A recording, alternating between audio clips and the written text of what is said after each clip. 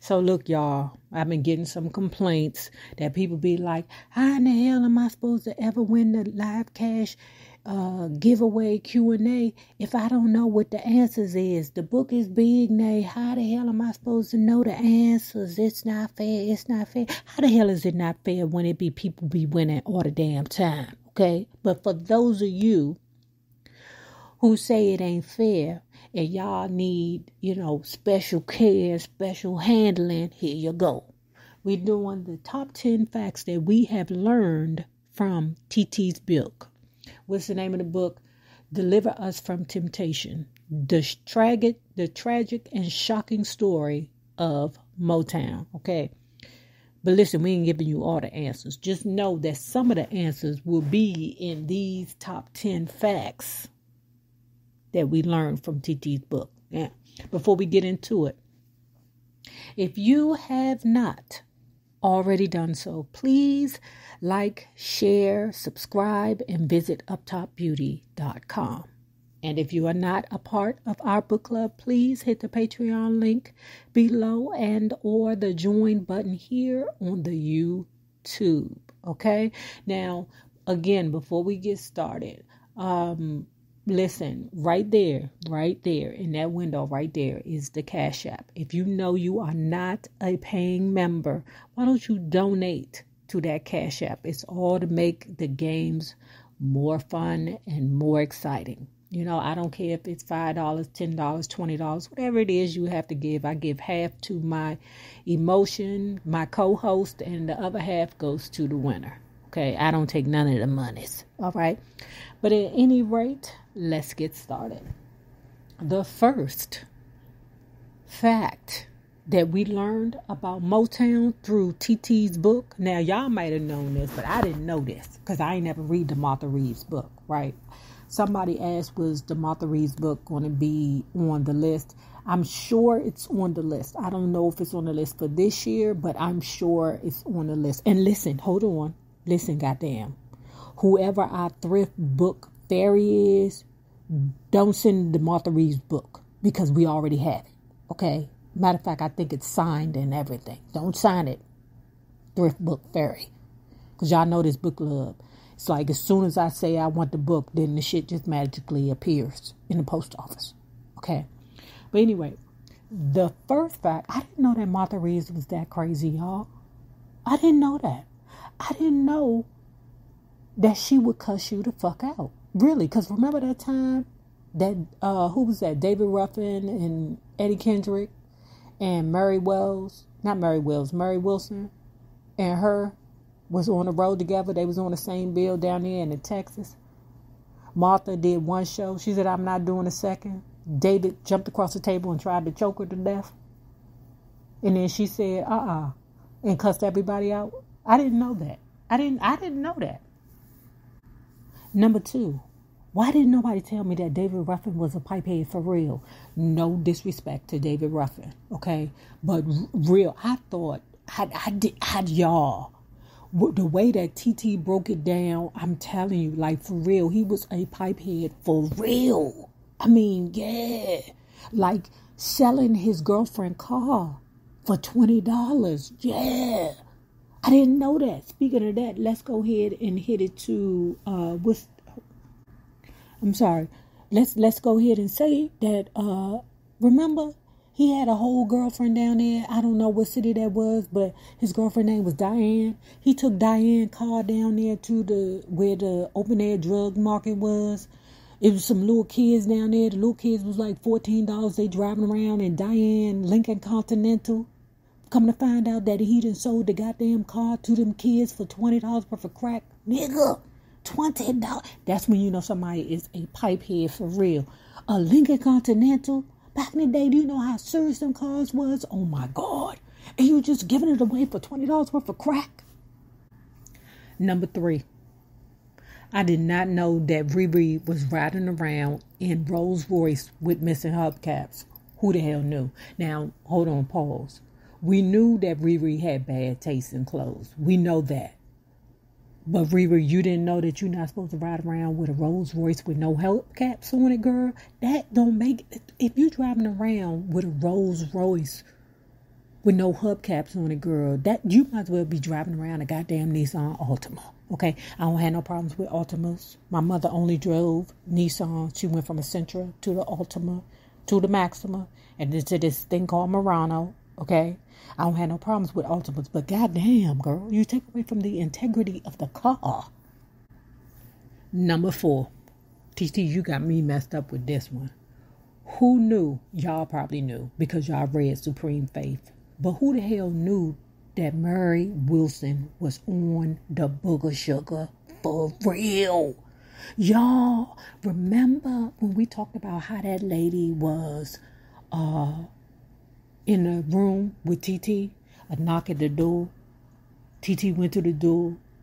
He couldn't see who it was because the person that was at the door was so short. I think that's what happened. But anyway, TT opened the door and it was the Sammy Davis Jr.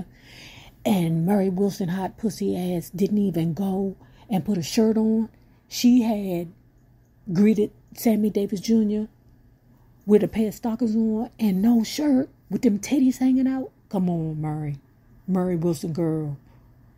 Is that what happens? And I'm like, wait a minute. What do you think Sammy Davis Jr. can do with you, girl? Because TT was like, he old and crotchety. He can't do nothing with you, Mary Wilson girl. Ooh, she is so trifling. Number 5. Who knew that Eddie Kendricks had it in him to be old bitch ass nigga? Okay, I still love the Eddie Kendricks. I still love it. Keep on trucking, baby. I still love you, Eddie. But when Flo said early in the book that he was a mama's boy, throughout the book, as the book progressed, I started seeing why. Because he was a wham, what the baby gonna do? Number 6, that Eddie Kendricks, why do I keep calling him Kendricks? My bad, y'all.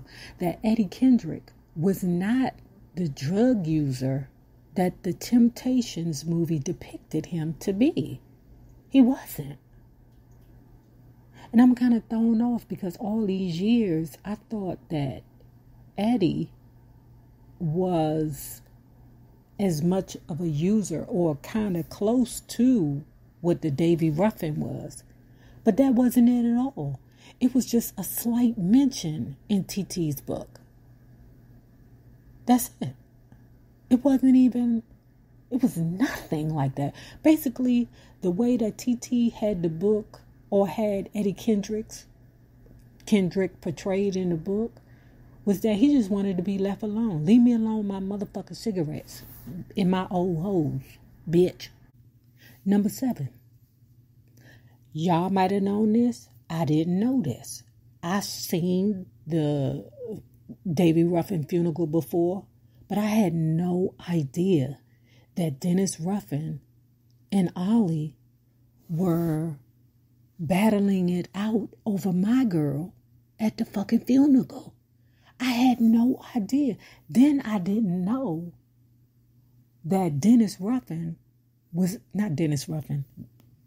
Edwards was kind of in his feelings that Ollie thought that he was going to sing My Girl and it was going to be okay. You can't sing My Girl in front of another lead singer. But I had no idea that it became a competition at David Ruffin's funeral. Number 8. That the Four Tops was on that lean. No idea. No idea. Now, in the comments, some people were like, yeah, the Four Tops, I heard that they was doing, drugs too. I don't know, TT. I don't know. But I guess if George Clinton can insinuate that the Four Tops were pimps, okay, or some kind of hustlers, then I guess TT can say that he saw tons of bottles of cough medicine on the road with them. Okay. The next thing is number 9. That Berry Gordy is not that bad. He's not that bad at all. I dig what TT was trying to say about Motown being a cult. because he was saying that basically, just Berry Gordy created this dream world that was inside of a bubble. And as long as he kept his people inside the bubble, then it wasn't a problem. But you had to do what Daddy Berry Gordy said to do. I know you're like, Nate, that's not making him a good person. What are you saying? I'm saying that I think that he didn't really have malice behind everything that he did. I think that what makes him look like such a bad person is just the resentment that all his stars have, or the ones that didn't maintain their finances. I think the resentment that all the stars have while looking at Berry Gordy still living large and they're damn near homeless. I think Berry Gordy is actually the scapegoat for a lot of them, okay? So moving on, number 10. I didn't know that Michael Jackson paid for David Ruffin's funeral. Had no idea. You ninjas didn't tell me that, but yeah. Any rate, guys, don't forget to like, share to Facebook, subscribe, and visit uptopbeauty.com. Now remember this, the same people that you meet on the way up will always be the same people that you meet on the way down. My naysayers, my patron loves you babies. Have a good one. Peace.